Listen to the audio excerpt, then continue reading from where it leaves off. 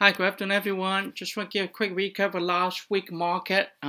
This is normal, probably for those of you who missed what's going on with the last week. Last week, the market was pretty strong, but you have up and downs. And then give you some insights for the last week for April, which probably hopefully will be finishing strong. So if you are not interested to the recap, you can listen to the last part of the video, which can cover what the projection things upcoming for the rest of April.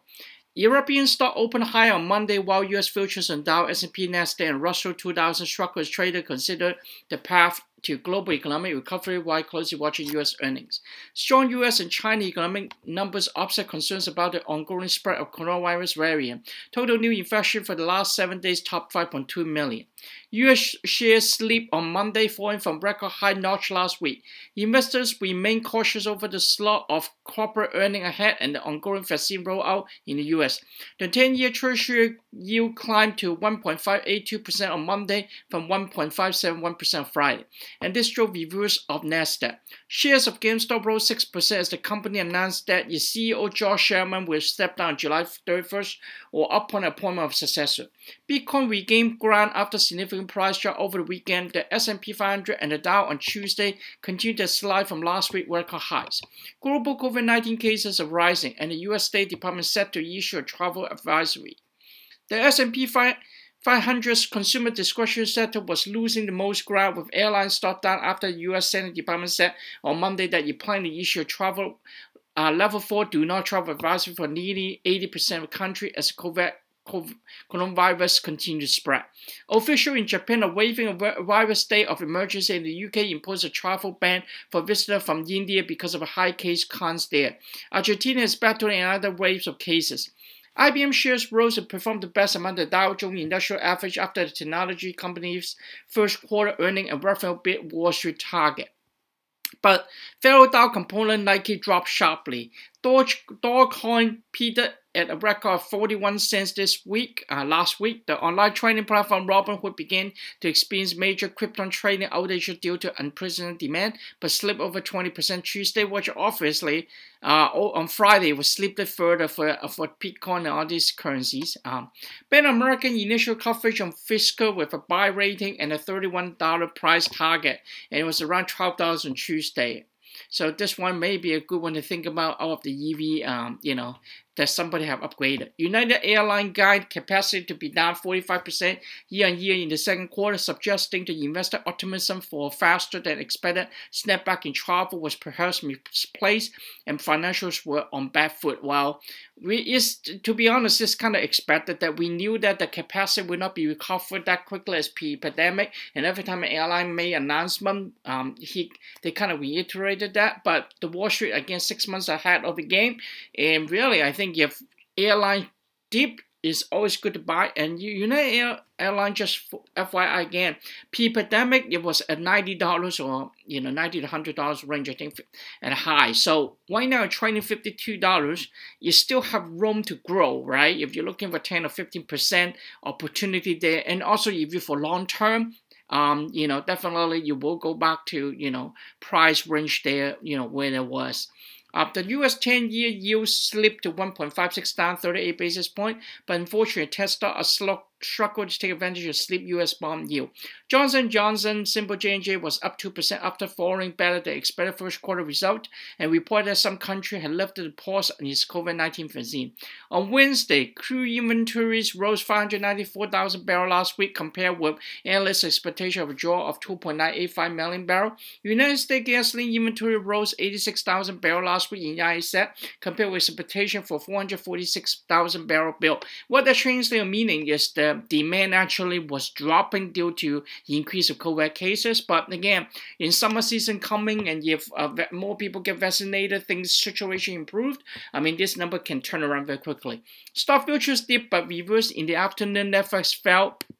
However, after reporting disappointed subscriber growth, biotech symbol BNTX will be rolled out in Europe, but with a warning label attached. The Dow Valley as investors resume best reopening stock shuffle off a fresh wave of COVID-19 cases that threaten to slow the global economy. Norwegian cruise line symbol NCLH was up 10%, and Colorful, symbol CCL, and Royal Canopy Cruiser, symbol RCL, ended the day up more than 6% and 4% respectively.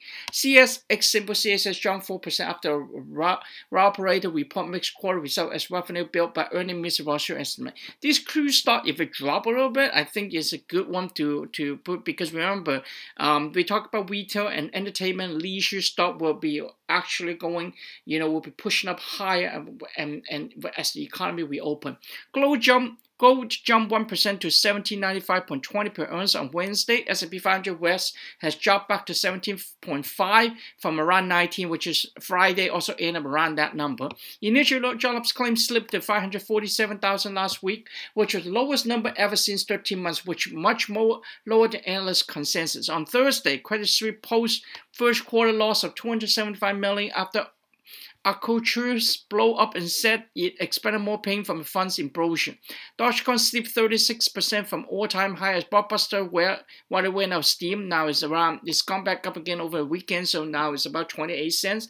Oil company are steaming up with fuel cell stock like Fuel Cell Energy, symbol FCEL, Banner Power Energy, symbol BLDP, and Plug Power, symbol PLUG. And on Wednesday, Chevron and Toyota announced they are teaming up to build a hydrogen fuel cell infrastructure. We'll see if that will drive the stock higher. Hydrogen created renewable sources could supply up to 25% of the world's energy by 2050. We don't know that yet. Along with the good news, Biden suggests tax hikes on capital gains up to 39.6% to fund child care and education proposal, including the so-called American Family Plan. The market slipped the other direction on Thursday, and Dow dropped over 321.41 points, and Nasdaq was down 172.79 points. Southwest Airlines, symbol LUV, rose nearly 1% after it estimated it could achieve break-even by June, underpinned by strong leisure travel booking into summer months. The upbeat guidance offset makes the quarterly result as the revenue fell short of estimate. Las Vegas Sands, symbol LVS, fell 2% as Wall Street sounded a caution note on company following its first quarter result that missed on the bottom line. Equifax, symbol EQX, report first quarter result that topped the Wall Street estimate, sending its share price more than 17% high.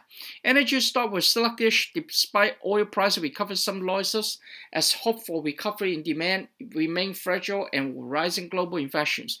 In other news, Citigroup, symbol C, sale of its retail business could reporting bring as much as $6 billion cash. Pick up from Thursday, the market will open with a mixed. Financials were pushed higher by surge in the regional banking stock as a wave of better than expected earnings. Citigroup bounced back to a little over $71. Google parent Alphabet, symbol GOOG or GOOGL, Facebook, symbol FB, Amazon, symbol AMZM, Microsoft, symbol MSFT, and Apple, symbol APL were higher. Microsoft did particularly well and hit almost 52-week high. The Surface Index lifted to 63.1 from 60.4, the latest. The fastest expansion sales data collection began in 2009 also helped to push the market higher. In cryptocurrency, Bitcoin slipped over below $50,000 intraday but ended slightly above $50,000 with $260 billion whipped off the crypto market as Biden tax proposal crashed risk appetite. Other digital assets tumbled as well. Ether fell 7% to around $22.90. Gold climbed slightly by 0.5% to $79.752 per ounce thanks to lower U.S. Treasury yields as well as a weaker dollar. WTI crude ended around $62 for a week. And all the index pretty close to where you started on Monday. On a different subject, investor confidence is bubbling over in the agricultural market with soybean leading the three main U.S. crop futures for best week in almost 8 years. Corn also up since May 2019 as well as wheat. According to Bank of America, more money has flowed into the stock market over the past 5 months than in the past 12 years. The trend reversal could lead to further upside, Bank of America said. In the past week alone, $14.6 billion flowed into stock according to the note.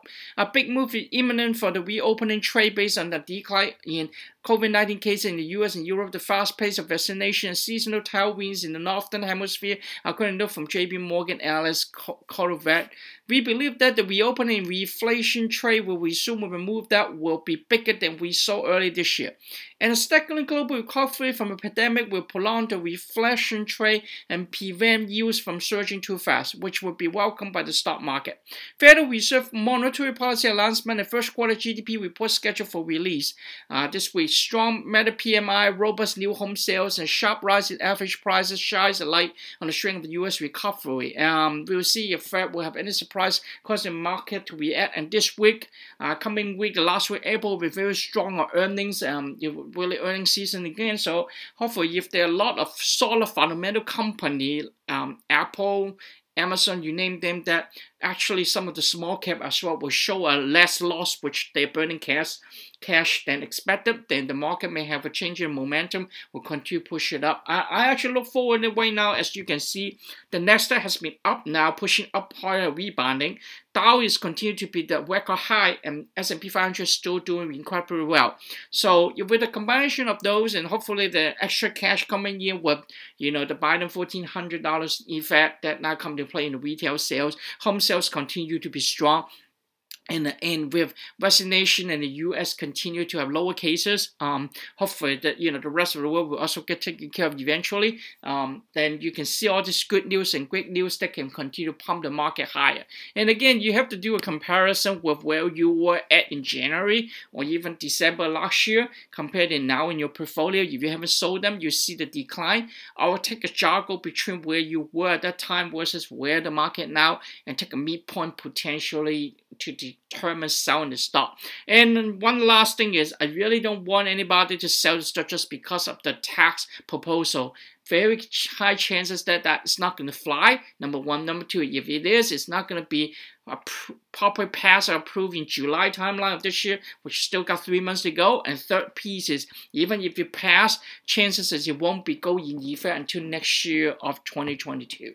So hopefully all these positive news will remain. Fed will have a good news saying, hey, we're still not going to raise interest rate, even with this great environment with unemployment slightly dropping. I was lucky enough to find a job now, but I really need to find another job because this doesn't pay much at all. And honestly, it takes 2 months to find a job. So I know there's still a lot of momentum. Things need to be going. So just something to bear in mind. With the number that better doesn't mean U.S. economy necessarily be better, because you have to look at who you talk to. Have a nice and wonderful week, and hopefully we will all making money the coming week. Thank you.